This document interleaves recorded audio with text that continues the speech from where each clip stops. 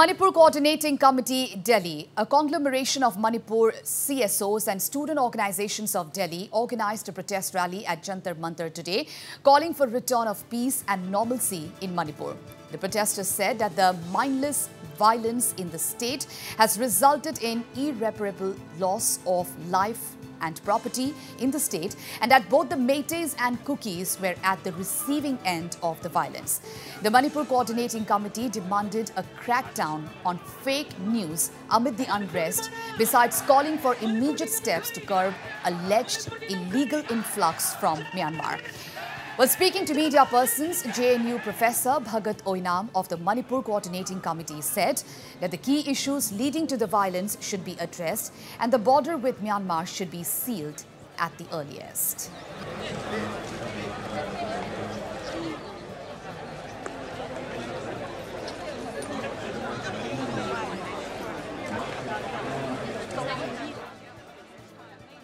The first demand is there is so much of पूरा 1 month से यहाँ पे इतनी वायलेंस हुई है, एक समुदाय और दूसरे समुदाय के बीच में घर जलाना ये सारे चल रही हैं, लोगों की मारे जाने की आवाज़ भी हैं, तो इतनी सारी प्रॉब्लम हो रही हैं। सरकार की वहाँ पे गृह मंत्री भी गए हुए हैं, लेकिन वहाँ वायलेंस अभी तक ख़त्म नहीं हुई।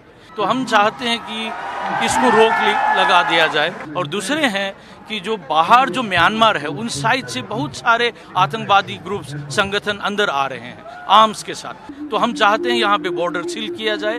और जो एनआरसी जो बांग्लादेशियों के साथ जो असम में जो हुई थी, जो इलीगल माइग्रेंट है, उस तरह से कि ये जो एनआरसी हैं वो करेंगे, शुरू करेंगे। होम मिनिस्टर गए हैं, इन्होंने बहुत सारे वादा किए हैं कि ये जो एनआरसी हैं वो करेंगे, शुरू करेंगे, और शुरू भी हो चुके हैं असम में।